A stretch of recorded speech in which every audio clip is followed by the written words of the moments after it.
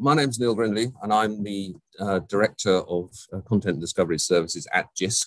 My two colleagues are also from Jisc. In fact, we all work in the same area within Jisc.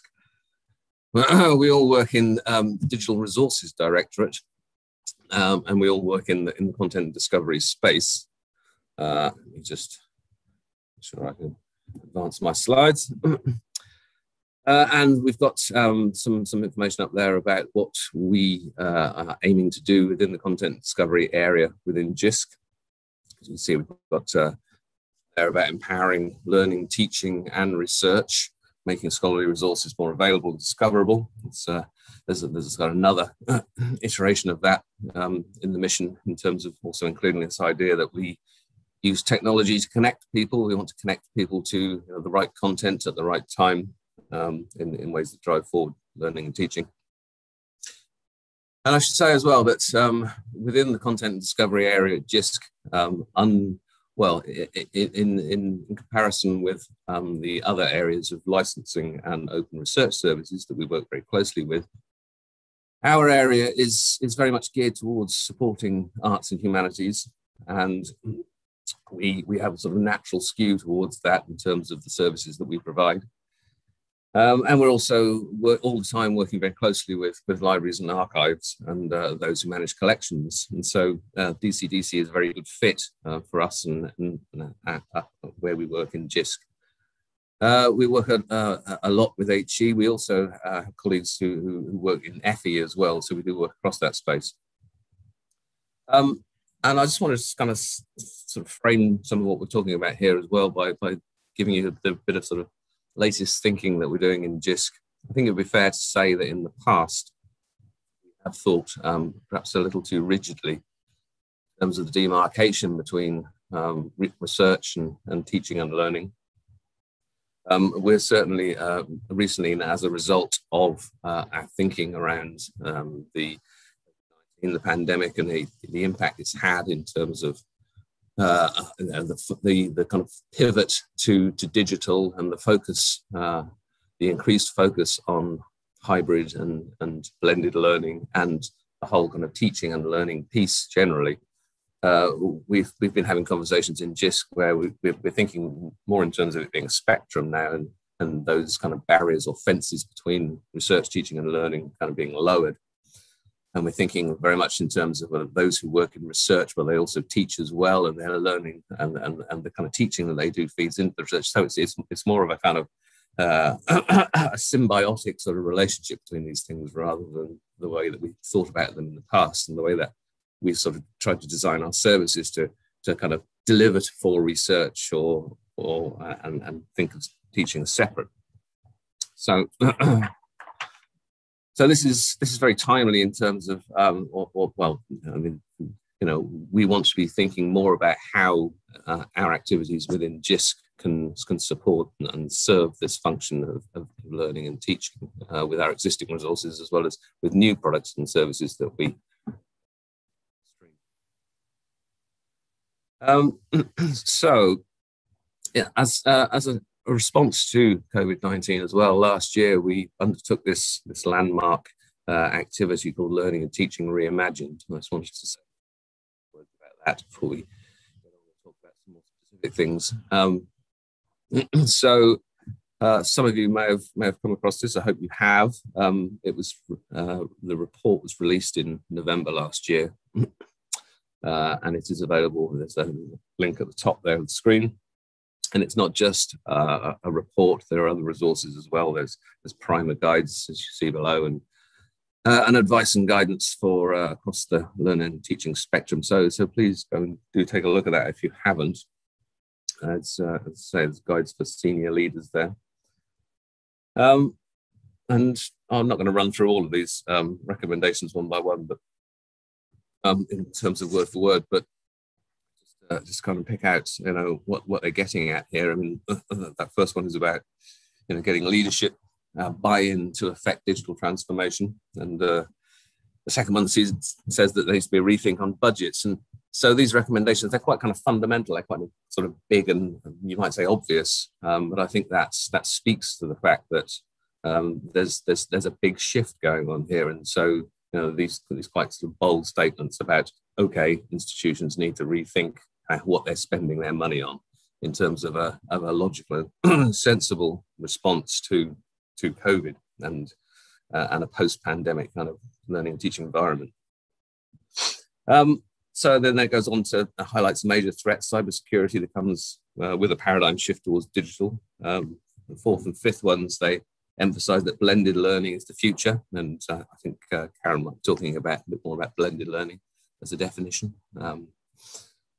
And then the other recommendations, there's one about inclusivity and accessibility, very appropriate for some of the themes of this conference.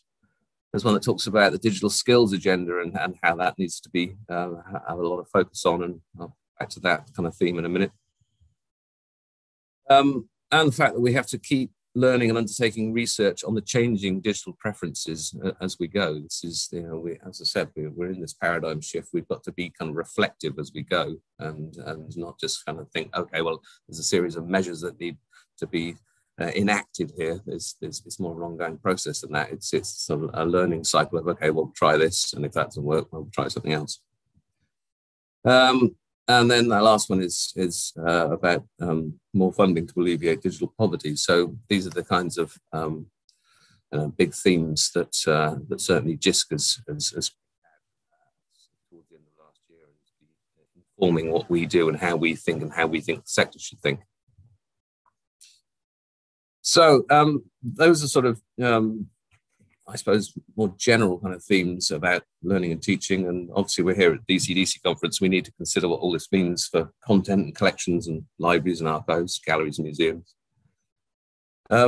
So what does this accelerated shift mean in that context? So I'm going to next be talking about actions to make hidden collections more visible and touch upon making more content available. And Karen and Paola will also be taking on these themes as well.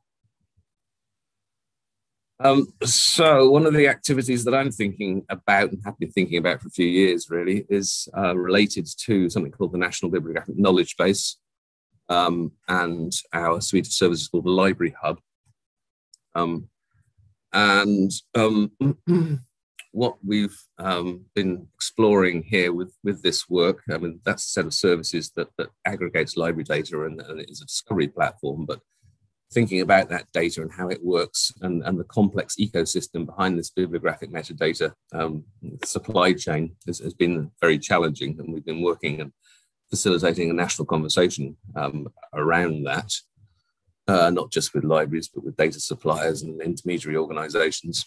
We've done some work to kind of estimate what the cost to the libraries of managing library metadata is, and sector-wide, just for the management of it, that's not necessarily including the purchase of data.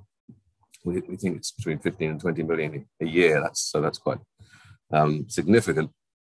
But there's a lot of duplication of effort within that ecosystem, within that data marketplace, a lot of inefficiencies. And what we would like to do with an initiative called Plan M that we've been having facilitating a conversation around is to try and reduce that duplication, and so that expertise can be redeployed. And what I'm talking about there is expertise within institutions around information and what can be done as an alternative to if we can make some inroads into reducing the amount of effort on routine cataloging. So drive down the time spent on describing objects or concepts other people have already described, as the slide says there. Then the destination would be to free up time to allow those information specialists to tackle the description of more obscure objects or difficult objects, or as listed there, underrepresented cultural artifacts or non-English language material. So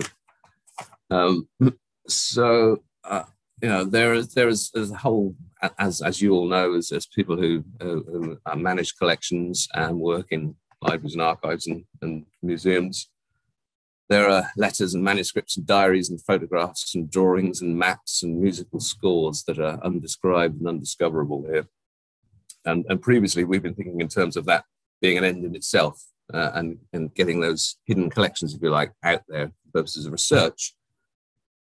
But with this shift, this big paradigm shift, this big kind of conceptual movement towards thinking about learning and teaching, then I think we need to think a step further than that as well, and align content with curricula. And when we're digitizing those objects, we need to think about, how do we put wrappers around them so that it's easy for those who are doing learning and teaching to pick these things up and use them, and indeed put open licenses around them so that these objects can sit on and be delivered via platforms that deliver open educational resources. So this is kind of tracing back a kind of initiative to try and free up resource in order that it can be kind of focused elsewhere, and so that we can get some of this material, some of this rich and valuable content out there for the purposes of learning and teaching. I have got some fairly complicated questions sitting on this slide, but I'll just have them sitting there, and I think at this moment I'll take a breath, which I should have done after I went running off to get my power cable, and see if anyone has any comments or points that they want to raise at this point. And over to Paola, who may have been keeping an eye on the chat. Oh, Neil, I'm doing your chat actually. Oh yes, it's Karen. Me. Yes, I've forgotten our intricate arrangements already.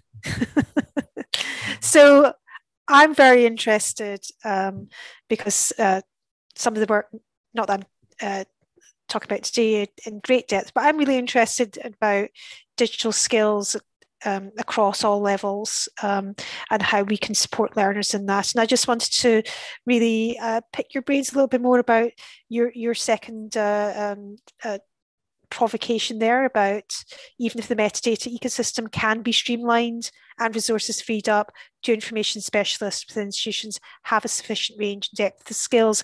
And if they don't, what can be done to kind of upskill in that area?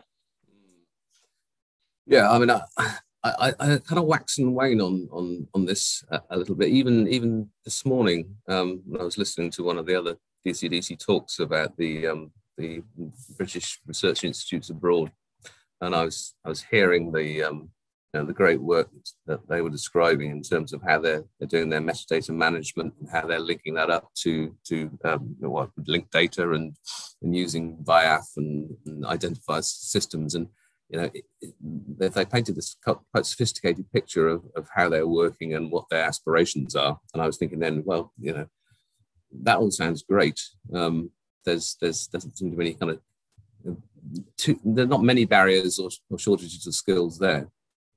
But then I noticed that when the presenter sort of reprised that, and she talked about, well, but then there's issues around digital preservation that we still need to look into. When you start sort of picking it apart, you just kind of realize that, yes, there's a lot of skill, a huge amount of skills and expertise within the sector, but there are pockets of almost blind spots. And I think that when we did some work with the TNA a year or two back to ask archives and archivists about digital skills, the view that emerged across the piece was challenging, in terms, particularly in terms of the resources that smaller archives have in their kind of their digital capacities. So it's sometimes kind of difficult to get an accurate picture of what the challenge is. But I think my feeling is that there is a lot of work to do there, particularly for the less well-resourced institutions, and I think the likes of Jisc and TNA and other kind of sector bodies should be trying to pick that up, and I think we getting input from the community around how best to do that, how best to support that, because it's not straightforward, would be very useful. Thanks. And in the chat from we have controlled vocabularies. Who should they be written by? Oh, controlled vocabularies. My feeling is that controlled vocabularies need to be written by or need to be written in a fashion that is sustainable, and need to be looked after, need to be maintained and owned and promoted and pushed out by hopefully a community or a consortium of entities that really kind of get behind them. There's a woolly answer perhaps, but I think it speaks to this idea that it's. I think we've all seen proliferations of I suppose persistent identifiers is what I'm talking about. Different persistent identifier schemes. They've almost been like religions over time, where some people like arcs, some people like handles, and some people swear by DOIs, and I think it needs controlled authority vocabularies and that ilk need buy-in and need communities to get behind them. And to follow up to that is, and indeed, and keeping them current and relevant over time, which takes a substantial amount of resource and international perspectives too. Indeed. So time's marching on. We've got other bits, other presentations, more presentations to get into. Should we, Paola, are you ready to leap in and take over? And I'll drive your slides for you. Yes, thank you, Neil. Hi, hello. Good afternoon, everybody. I'm just following on from Neil, and we'll talk a little bit about a program that we are exploring, we're conceptualizing now, and it very much fits in with what Neil was talking about in terms of us thinking about ways of making content and collections more available, perhaps with a renewed focus on teaching and learning, as opposed to our more traditional emphasis on research. And the initiative I'll talk about is very much about maximizing the use of special and archival collections in teaching and learning. So I'll talk about a program of work that we are exploring with publishers. So it's a partnership with a potential partnership with publishers of digital primary source archives or collections, sort of differently referred to, and how we can create new resources by making the most of collections that reside within the UK the library and UK universities, library and archives and museums collections. Nothing is confirmed yet, so this is very much at an idea stage. We are going through various processes. We want to see if publishers are interested indeed in working with Jisc. And if they are, we will have to go through various procurement processes and various steps internally. We would have to make a business case for resources to invest. But I thought that this opportunity would be a good one to get people's feedback as we are conceptualizing the program. So next slide, please. So what is it? What is it? As I said, it's a proposal at this stage. And it's a program of activities that is very much aimed at leveraging the UK universities. So I'm referring primarily to libraries, archives, and museums collections to create new digital resources for teaching, learning, and to a certain extent research. But it's also about trying to identify a sustainable model so that we can do more of this and lower barriers to content, content creation and content access. And the model that we're looking at is based on a current pilot. It's a current collaboration between Jisc and Wiley, the global publisher, in creating a major history of science collection. So you'll see that's a screenshot of what we have created with Wiley.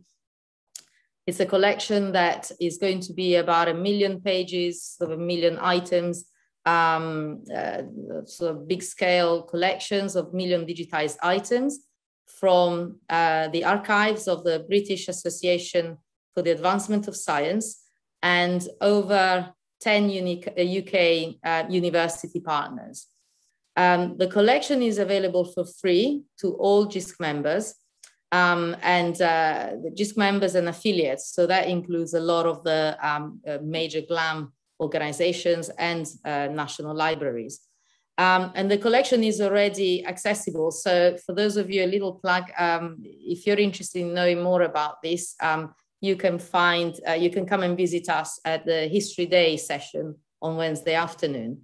But the key elements of the programs would be that we would aim to work with Jisc members, so university archives, libraries, museums, and the academic community to identify new content for digitization under an agreed theme. That's something that we will have to work out how we do that. Jisc and the publisher will then co-invest into the creation of this new resource. The resource will then be freely available to all Jisc members. As I said, that includes affiliates, so we'll branch out outside of the UK higher and further education sector and into GLAM organizations. And hopefully, I would like to look into access for public libraries. After a period of time, so we're talking years, the collection would become openly available globally. So we really have that kind of long-term aim in mind in terms of opening up access really as much as possible.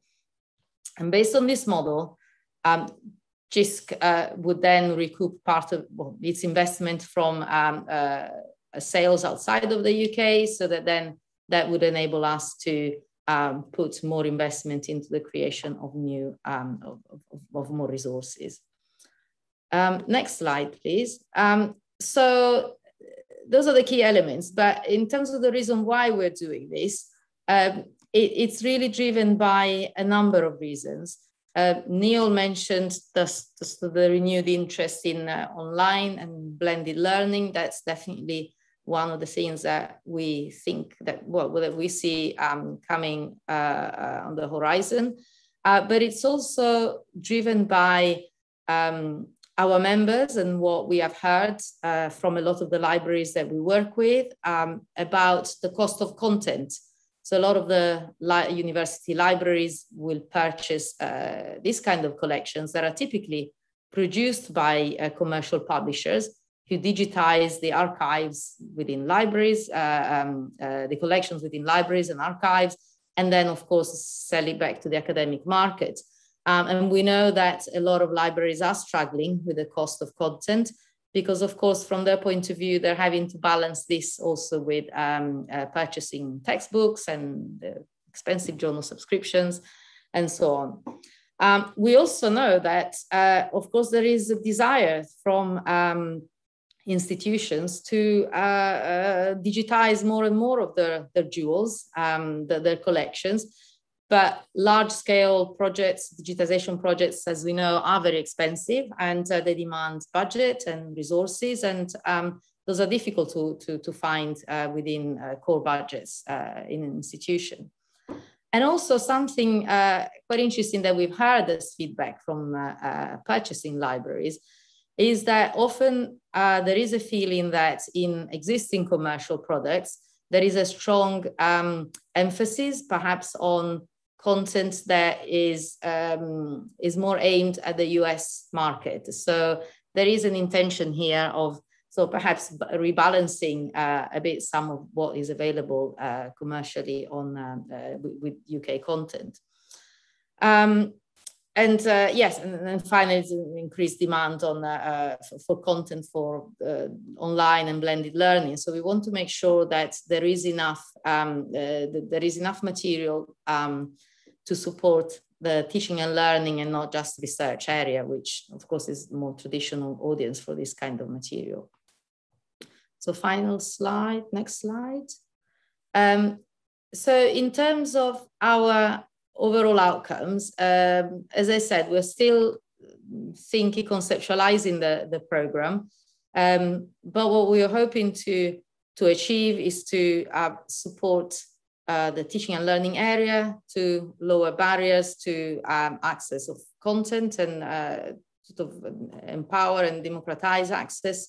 Further, to offer Jisc members and the academic community a chance to influence what is being digitized, what is being created, what ends up being in the market, and to support the unlocking of the excellent collections, the unique and rare collections that are in our libraries and archives. And also, and that's an important thing for us, to really look at different models. I mean, people might remember a few years back when Jisc used to be a main funder of digitization programs, but we're not working in that way anymore. So we're really trying to find different ways of resourcing the creation of content in a more sustainable way. And final slide. So this is the end. So these are the ideas for our program. And of course, be happy to answer any questions, but I also had a couple of questions in mind for areas where I would really be interested in people's feedback here. And it's primarily around this notion of community engagement in identifying content to prioritize for digitization. So this program is not just about producing more digital files. It's not just about the outputs, but it's also about devising mechanisms to engage with the collection owners and the specialists, and also with ultimately the users, the main beneficiaries, the researchers, the teachers, the learners, in having an input into what they feel we should prioritize, what kind of themes, and how we should go about identifying content. In the current pilots with Wiley, we were quite limited by the time constraints that we had. But essentially, we put out an open call to all the university libraries and archives, so university libraries, archives, and museums, asking for their own selection, so asking them to put forward collections under the broad theme of history of science, and then sort of engaged a board and academic advisory group to help prioritize those collections. So yes, I'd be interested in any ideas you might have into around what you think would be sort of successful engagement and what kind of mechanisms would work. And I have finished there. Thank you. Thank you very much, Paola. Yeah, I mean, this could be the start of a conversation that we would need to take forward in terms of this work. We do have some points raised in the chat, which you may or may not feel like you'll be able to take now, but we'll give them a go, shall we? Maria Gayton is talking about we're becoming more aware of the ecological cost of storing digital material, e.g. millions of items stored indefinitely takes a lot of energy, especially if institutions download and store material rather than using it live from your source. Can you comment on the difficulty of curating material down to a manageable size? Oh dear. So let me understand this. I'm just rereading it. Yeah, so storing material, a million items, so indefinitely. Using it live from your source. I think it's a question. It's a kind of question about almost how to manage large amounts of material, and whether we can do that at source, or whether institutions have to do that locally. And yes. I think so. The collections, as I'm thinking about the Wiley collection, and I think in general how these collections work, the material is stored within the delivery platform of the publisher, and it's really it depends really on the use that users need to make, want to make of the material. And so there is the option, obviously, of just working from the platform and looking at material on the platform without having to download it locally. Or indeed, if users want to or need to download it locally, for example, for text and data mining purposes, then those would be, I suppose, the use cases for for replicate, having to host a replica of the material, which I think would be just for a temporary amount of time, to support that piece of research. So I think the idea would be to not necessarily create a lot of different instances of storing the material locally.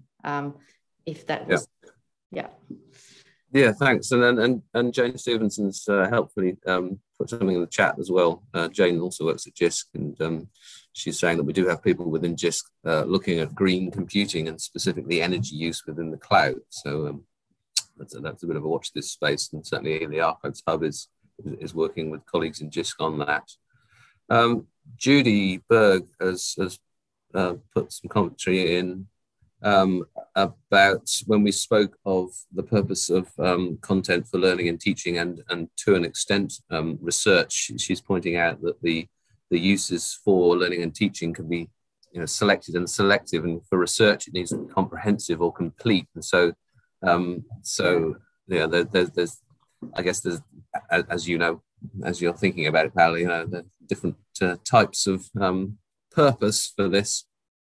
Yes, you're absolutely right and spot on. And this is always the conundrum, isn't it? Can we create a resource that really fulfills both the teaching and learning and the research use?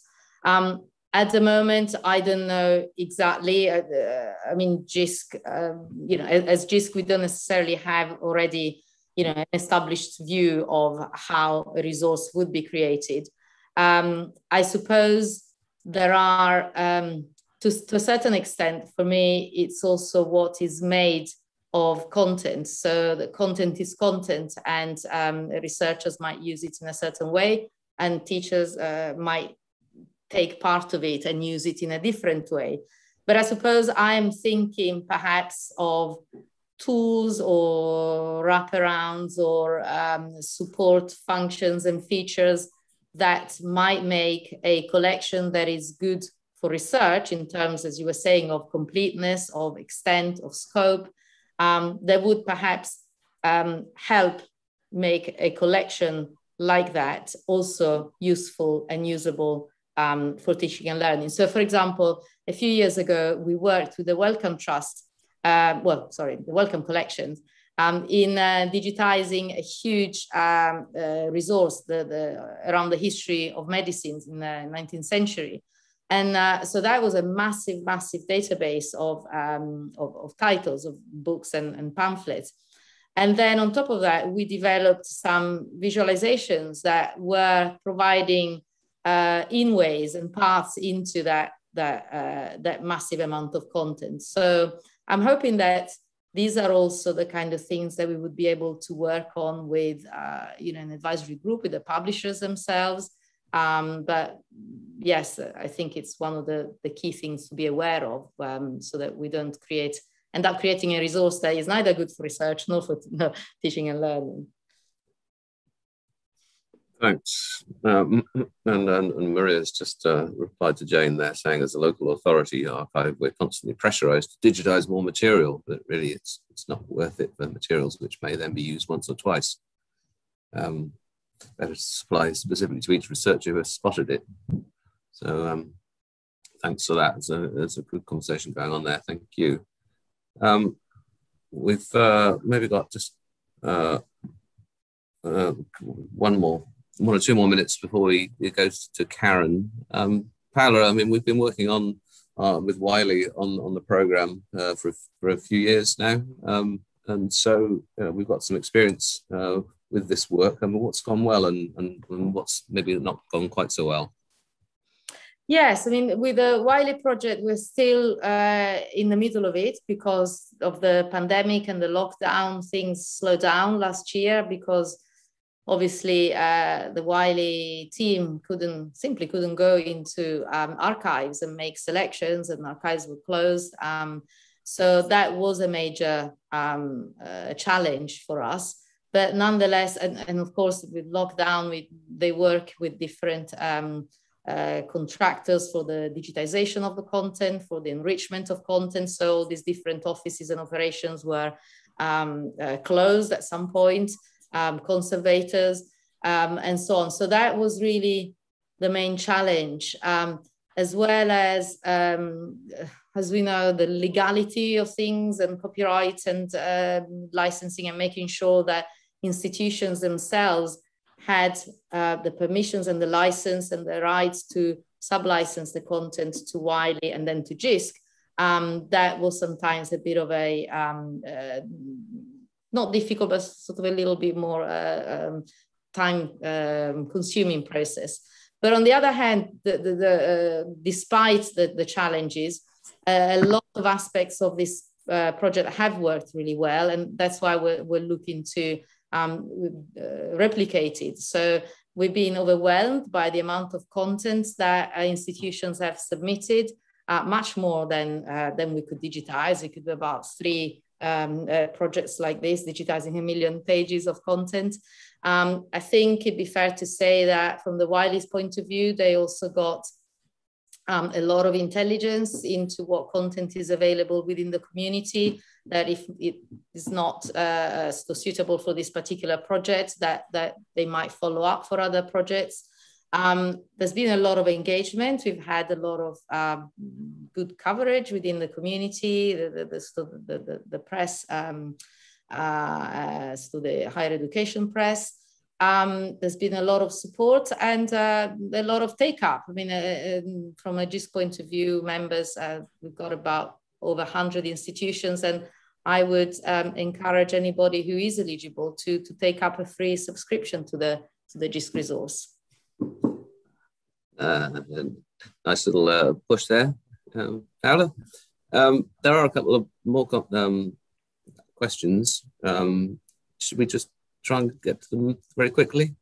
Which platform did you use to design the Wiley Digital Collections webpage? Okay, that's Wiley already has a platform where they deliver all the digital archives. So they just created another instance of that same platform, and so they can roll out all the different features that they have for every collection in a kind of seamless way. So that's we didn't create a specific platform for that. And the last one before we go to Karen is, are you worried about creating different silos of information when working with different publishers and platforms? What are your plans for that? Yeah, that's a really good point, actually.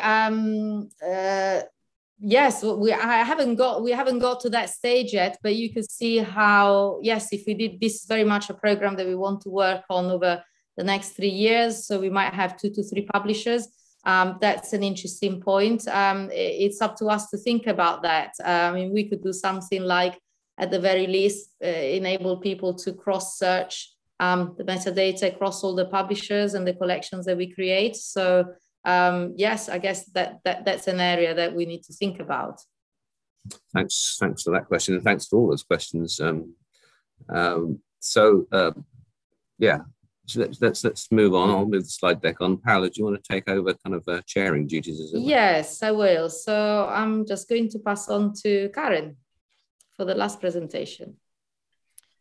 So I'm going to be talking about emerging trends in learning and teaching for vocation, skills-based qualifications, and to start with a statement, which is the content requirements of a educational course are shaped by the specifics of the industry it supports.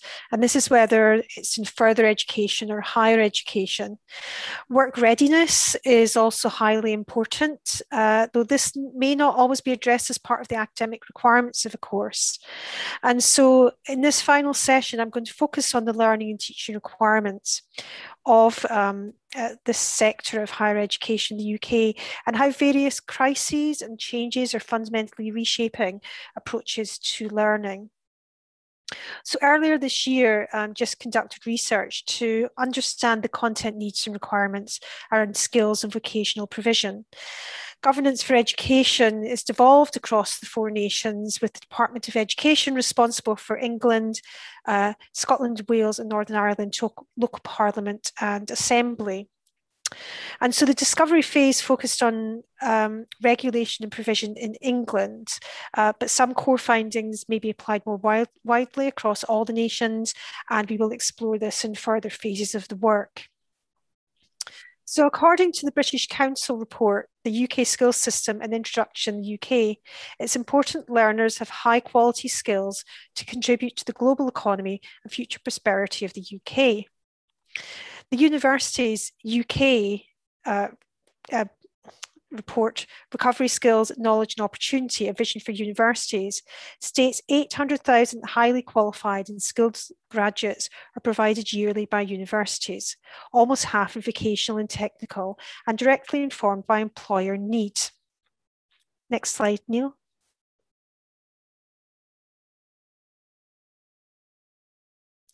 So we used government research, including the review of shortage occupation list 2020, to put together a long list of key subjects where there are skills shortages that reach beyond level 3 into level 4 and 6, which is foundation, undergraduate and degree apprenticeships in the UK.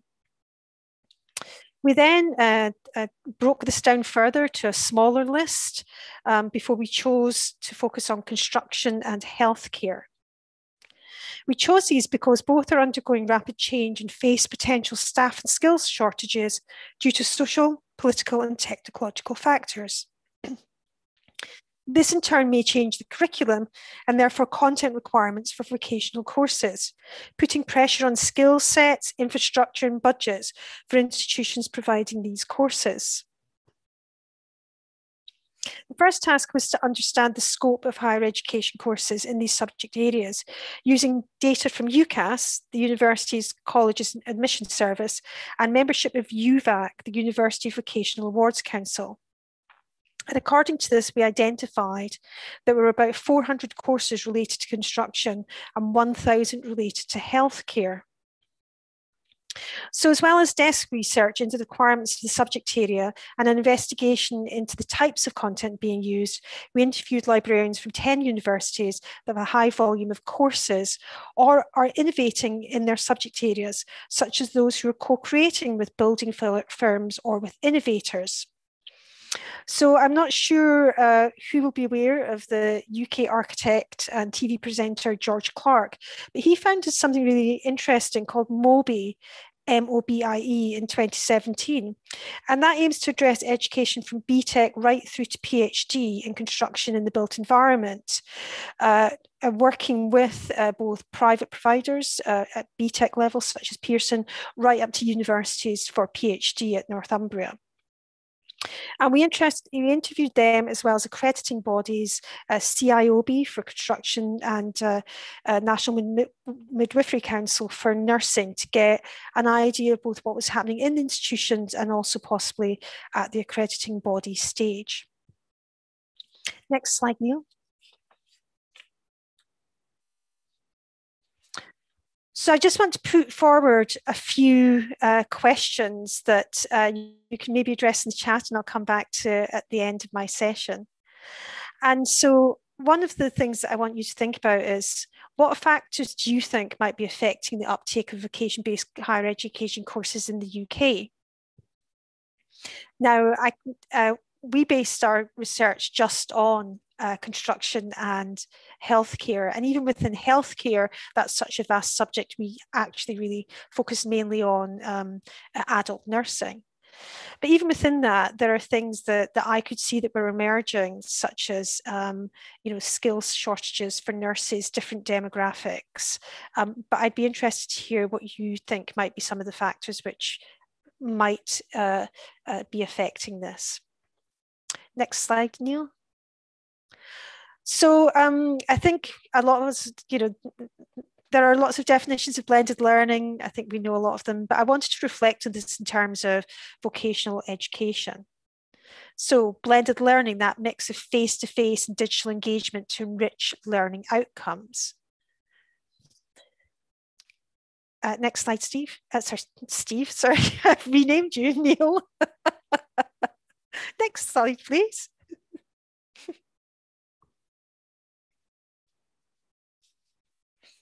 So because of the pandemic, this past year has seen a rapid pivot to online. Students have had either no or limited campus interaction or access to key resources or physical areas such as labs. And while many courses would have already been offering a blended approach, the pandemic forced tutors to integrate digital more fully into their curriculum. And if you apply this to more practical-based subjects such as nursing or construction, you can start to see how blended learning may have advantages and disadvantages. So I'd like to go on to my next slide.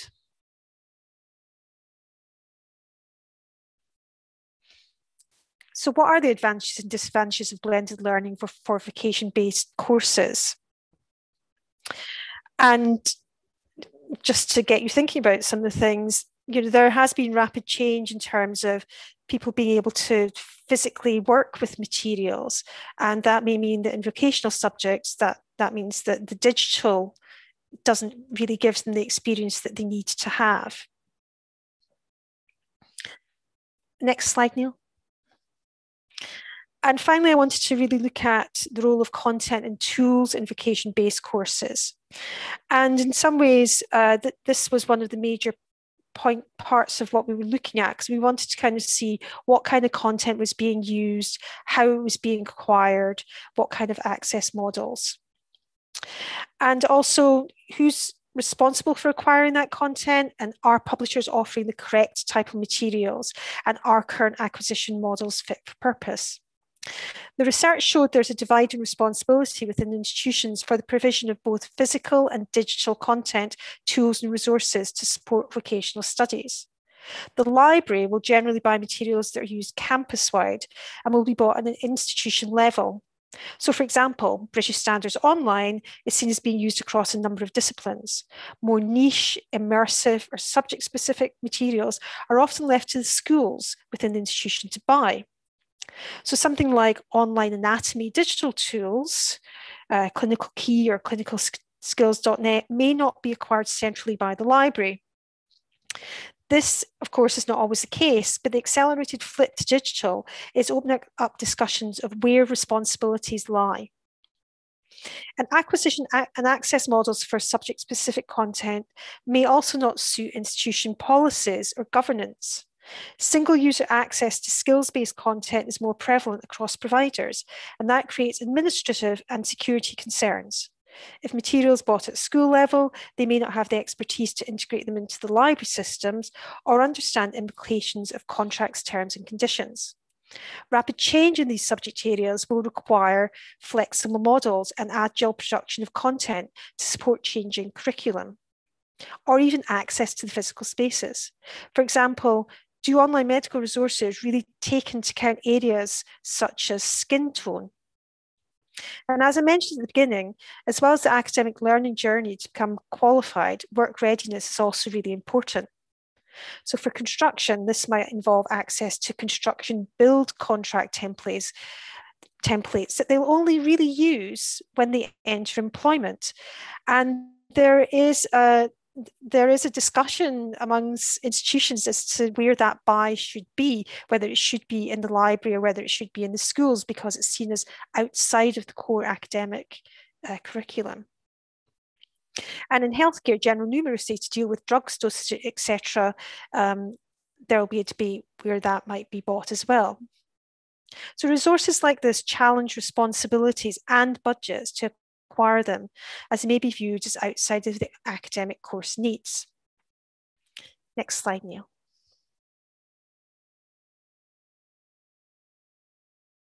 So my final question is, how can we maximize availability and use of content and tools of vocation-based learning? How can we make acquisition models work for skills-based materials? How can we make them more agile? We also need to really look at the greater need to support students in their learning journey as they might be flipping in and out of employment, particularly with some areas such as nursing.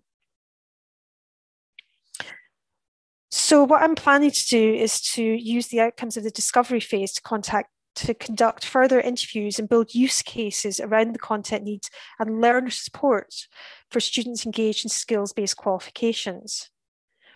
To further up conversations on who's responsible for acquisition and governance of content, to identify where content needs are shifting. So you'll no doubt hear much more from me over the coming year, but I'll open it up to any questions. Thank you very much, Karen. It's definitely a very broad and complex area. I wonder if you have any thoughts about a comment that one of our audience posted about. I was saying, I don't know, it might just be my experience, but I found that there was a lack of career guidance at Key Stage 4 when they were at school.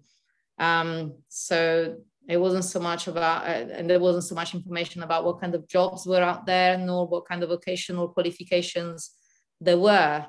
I wonder if anything in the research that you did pointed also to an issue with bridging sort of the information between that Key Stage 4 and the next progression into potentially vocational studies. Well, if my research into what's on UCAS and the types of courses and the descriptions are available even within the two subject areas that I was in is anything to go by, there is a vast amount out there. I haven't specifically done research into how people are moved towards that. Our prospects within part of Jisc, they do work around that area. I think it has been something that has been addressed more in the last few years potentially, but it's not something that I specifically looked at for this discovery phase. But we are looking at how we can support students, and part of that may well be how can we signpost them in the first place. So thank you for bringing up that comment. Yeah, might just be something about working with schools as well as with the vocational content providers. While we wait for other questions to come through, I was wondering, Karen, if we might just track to something you said about the Brexit situation and whether you have any insights or any views on how Brexit might affect the uptake of vocational courses. I think Brexit and also that sort of labour migration is having an effect, possibly maybe not so much in the undergraduate level, but certainly at foundation level or into that sort of FE into HE space. That sort of more skills level as well, where obviously there are, we're hearing in the news every day that EU nationals, for example, are, the cutoff date is coming. And so, and that there are supply chain issues. There's something on the news I read last week about there being a shortage of hairdresser apprenticeships, which are in maybe pre-level 4. So I think there is a real shortage that might be coming in some areas, and it may affect more subjects more than others. Nursing has a very high dropout from courses, and also we know the great pressure that everybody's within the NHS, and there will be dropouts from that as well. So I think all things like that will affect it. But also there's that idea that there may be a positive effect of uptake in that people may be looking to reskill because of Brexit and the effect that it may have had on the jobs that they had already.